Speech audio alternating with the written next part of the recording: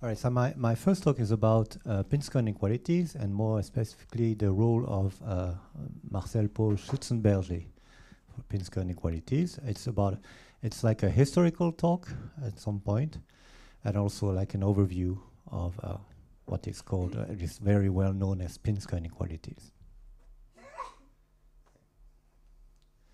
All right, so the basic question that I will be dealing with is how far is one distribution to another? So we have many possible answers. Either people are preferring like distances, defining a metric, or divergences. We have many types of divergences, many types of distances. And for this talk, I will be only focusing on the most basic quantities, which are total variation or statistical distance, delta, and Kullback-Leibler divergence d of PQ, also known as relative entropy. So these are the definitions. These definitions include the discrete and the continuous case depending on the choice of the dominating measure. So it is well known that, like, for example, delta lies between 0 and 1, total variation, because of the 1/2 factor, and equals all quantities equal 0 if and only if the two distributions coincide. However, delta is a distance. Hopefully, it's rated to the L1 distance, but D is not. Delta is 1 if and only if the two distributions have non-overlapping supports, and in this case, the divergence goes to plus infinity, so it's unbounded. In a binary case, you have some like simpler expressions. For Bernoulli distribution, delta is just the difference between the two parameters. There's also some alternate definitions which are really interesting. When you consider a supremum taken over all possible partitions over the entire space. And so you can define delta as being what is classically known in mathematics as the total variation of the sign measure P minus Q. And similarly, divergence can also be expressed as the similar expression here. And so there has been a lot of work, very old work in the 1950s and 1960s about these quantities, and especially we know that it's enough to consider intervals when the omega is typically R. This is Dobroschin's theorem for divergence. It's also very easy to check that it increases by subpartitioning, and therefore the supremum is actually a limit for fine and finer partitions. And we get the well-known formula. For delta, it's already known for a binary partitions, which I call the binary reduction property, which will be useful in the sequel. And for D, it's the content of the Gelfand-Yalom-Perez theorem back in 1959. So all this is supposedly well-known. And so we have the two nice properties about delta, one for delta and one for D. For delta, we have this binary reduction property that I mentioned. That is, delta is already attained for binary partitions, and therefore we have this simple formula here. Let me see if the laser is working. This one, okay, which implies that if delta is sufficiently small, then there is no statistical test that can be used to effectively distinguish between the two distributions. So that's why the total variation distance is probably the most used in many areas, for example, in computer science. However, for Kullback-Leibler divergence, we have another very nice property, which delta doesn't have. It nicely tensorizes for products of probability measures. And that is especially interesting when you, I will give an application. So summary of properties. Okay, on one hand you have a metric, on the other not a metric. On one hand you have a bounded distance with binary reduction, which you don't have on the other. But on the other hand you have nicely tensorization. Okay, so the Pinsker inequality is about trying to connect the two and ask the question which topology is finer. And Pinsker inequality would take this following form. It's a lower bound on divergence as a function of the total variation distance, okay?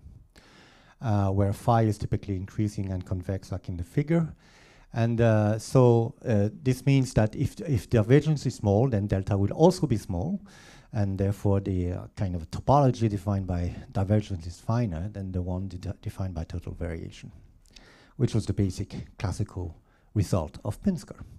And also, using binary reduction, it is very easy to see that it is enough to prove Pinsker inequality in the binary case, because delta can also can already be defined for binary partitions, and D can only increase by subpartitioning. And therefore, to prove in a binary case is simply a very simple expression. I will give that later. First, let me just give a very small example. Why is Pinsker inequality useful?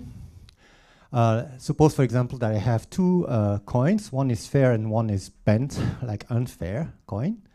And I would like to make the distinction between those two by doing n tosses. You are not allowed, of course, to look at the coins, but you're only allowed to look at the results of the n tosses.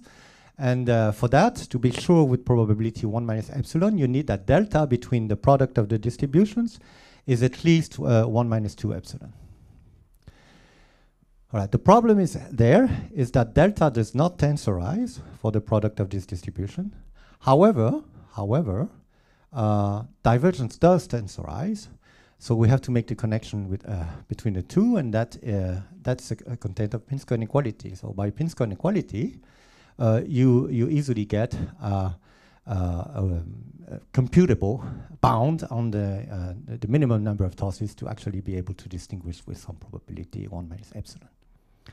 So so you have many other examples in the literature in computer science, which explains why Pinsker inequality is so useful. All right. So to summarize, find the best Pinsker inequality is find the best function phi, so that this inequality holds for any parameters p and q between 0 and 1.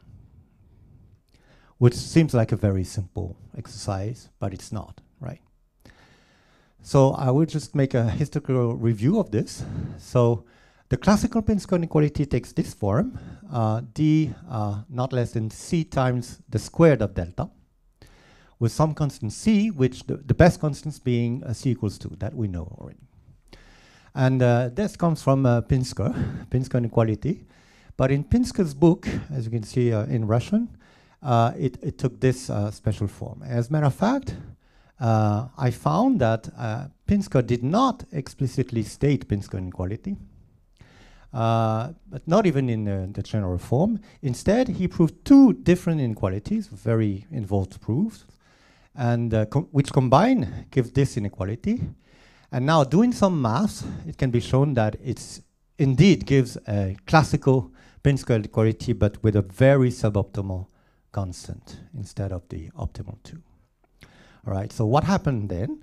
Well, the first publication of an explicit occurrence of a Pinsker inequality was made even before Pinsker's book, but referring to Pinsker, by Volinsky and Rozanov, which proved this, which is suboptimal, but still it's the first occurrence of Pinsker inequality. Then later in 1964, the first occurrence of the classical formulation of Pinsker inequality was in a book by a Japanese researcher, Sakaguchi. But unfortunately, this book was never published. So the first published occurrence of a Pinsker inequality of the classical form was by McCain, 1966, with suboptimal constant.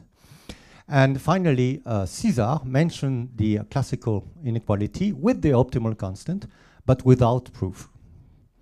And it's only in 1967, 1 year later, that he actually proved this in a publication. And this can be written as a one-line proof using first-order Taylor expansions, like shown here. All right. However, the story is not over. Okay. First, Kemperman, 1968, apparently derived and independently the same inequality. But also, Caesar mentions earlier independent derivation of Kullback, 1967, which is even better because it includes a second-order term in delta 4. All right? However, the constant of the second order term appeared to be wrong, and this was discovered by Vajda in 1970 and had to be replaced by the optimal constant 4/9 instead of 4/3. So what happened? Actually, what happened was that Kullback copied an earlier derivation in a French thesis written in 1953 by this guy, Marcel Paul Schützenberger, which I would like to talk about a little bit because he's a very interesting character. Okay, so Marco Schützenberger was actually from an Alsatian family, so his grandfather was a mayor in Strasbourg. Strasbourg is my hometown, and is well known for a beer, well known in Alsace, Schützenberger beer, which comes from the same family. Then its grandfather is also well known, Paul Schützenberger. He's a renowned chemist, which worked with Pierre and Marie Curie, and is well known to be the character of Les Palmes de Monsieur Schütz, which was a theater play and a movie after that. So Marcel Paul, during World War II, he was interned in a psychiatric hospital. He was active in resistance activities where he worked for the intelligence service. And he also published his first mathematical paper in 1943 on group theory. And then just after World War II, he known to participate in some Dadaist movements with Boris Vian. And he was also the main character in a well-known novel of Boris Vian, which is a well-known writer, French writer, as Dr. Marcus Schützenberger. And he was also a member of a communist minister, Charles Tillon. He published articles in lattice theory and in physiology while studying some exotic language. And he defended his doctoral thesis, so a medical thesis, on the contribution to the study of sex at birth, which was awarded by the French Academy of Medicine. So he was a medicist. He also applied statistical methods to the analysis of various mathematical problems. He's one of the contributors to the discovery of trisomy 21. And in 1948, based on his statistic, a well-known psychologist, Anne Ansley, was giving a presentation, and from that statistic, he was offered a position in London, and then he went to London, and he said he would be better paid if he were married, and therefore he got married immediately in London with Anne Ansley, and this is actually a photo of their marriage. Okay, and finally he declined the position, and the couple divorced 1 year later. He was still publishing papers on combinatorics, on biostatistics with Georges Darmois. He was also a consultant of the World Health Organization, which sent him to Asia to combat infectious disease in tropical countries, in particular Indonesia, where he met his second wife. So, so many things happening for this guy, right? And it's not over. In 1952, he came to information theory, published his first paper on information theory, from biostatistics, and he defended his mathematical thesis advised by Darmois and with the President Fréchet on a contribution of the statistical application of information theory. And from this thesis, he was invited by Claude Shannon at MIT, which he spent the year 1956, 1957 there. And so he did many, many other things, like invariable length code. He's known for automata theory. He's known for the clean Schützenberger theorem, and for so many things. All right. Very interesting character. Now, coming back to his thesis, this was what his thesis contained. It actually contained Pinsker inequality with first and second order, and that was 7 years before Pinsker. All right. So, and this is the, D was, for him, was the difference between P and Q, so it's actually our delta, and W was the Wald information, as he called it, which for now is the divergence, Kullback-Leibel divergence. So he actually published this 7 years before Pinsker. And so what happened with the constant 3/4 and 3/9? Well, I investigated this in detail, and I found that most likely in 1953, the original French manuscript was in error, had the wrong constant. And then there was Cambo and Kotz who published a paper by copying Schützenberger derivation verbatim, but without mentioning the original reference and without correcting the error, of course. And finally, Kuhlbach also mentioned Schützenberger's word, but with the wrong constant. And finally, Kraft discovered that the constant was wrong and corrected to 4/9. And so Vajda was the one who pointed that the constant was wrong in Kuhlbach's paper. And so he said that Kraft corrected an inequality of Schützenberger on which Kuhlbach's result was based. And this was acknowledged by Kuhlbach in the same year. And then later, Schützenberger apparently corrected his manuscript by hand from a 3 to a 9, because this is the 9 that appears in his thesis, and actually the 3 should meet, has this form, and he apparently corrected by hand with a pencil. Okay. All right, so this is the story about the wrong constant. But still, Schützenberg derivation is correct and gives the optimal first and second order terms of Pinsker inequality, and even more than that. Kraft and Schmitz used Schützenberger identity to derive the third order constant, which was 2/9, which was converted to a Pinsker inequality by Toussaint. And much recently, Topso find that the best optimal constant in order 3 was 32/135, and even the third order constant, and all this used Schützenberger identity. So the thesis, the 1953 thesis of Schützenberger. Okay. Now, what happened next? Well, there was some more recent improvement of Pinsker inequality, which were needed because the classical Pinsker inequality becomes vacuous as soon as D gets large. The reason for this is that when delta approaches 1, then D should necessarily go to plus infinity. And therefore, we should, if we have a good Pinsker inequality, we should also have this situation, which it should also reflect that property. And so the first inequality of this type that was derived by Vajda actually has this property, okay, because of the 1 minus delta in the numerator. Then Brutagnol and Huber in 1978 had a simpler but weaker inequality, which is well known in statistics, and which appears in Sebakov's classic book, however, even a weaker version. And finally, the best known inequality of this type was derived recently by Gilardoni. And if you want to have a simple proof of this, you can look at my paper. But now the story is not over yet, but because we have the optimal. However, the optimal was derived in an implicit form and not explicit. So parameterized form. So this was derived by Fedorov, Hermos, and Topso by Fenchel transformation and with hyperbolic trigonometric function. So I have found a simplified proof and a simplified formula for this implicit form of optimal Pinsker inequality that you cannot beat. It's actually the correct function, which doesn't appear in explicit form. So if you want to have a simple proof of this, you can still have a look at my paper. And so to summarize, that's about all the Pinsker inequalities we know about. This was Bretagnol-Huber, this is Vajda, this is Gilardoni, this is Pinsker, and this is Schützenberger, which I talked to you about. If you have any other question, if you'd like to break the record, you just have to find the best explicit function phi, which satisfies this inequality. So it's up to you now. Thank you.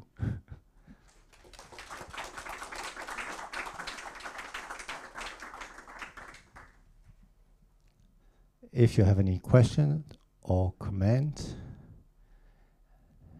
if you don't, then we get, yeah, please. Is there such a rich history for the multivariate case beyond binary? Or it's so that works for any case. By binary reduction, you can always restrict to the binary partition. So it doesn't entail any lack of generality. Yeah. So and in fact, Schützenberger did it in the binary case only.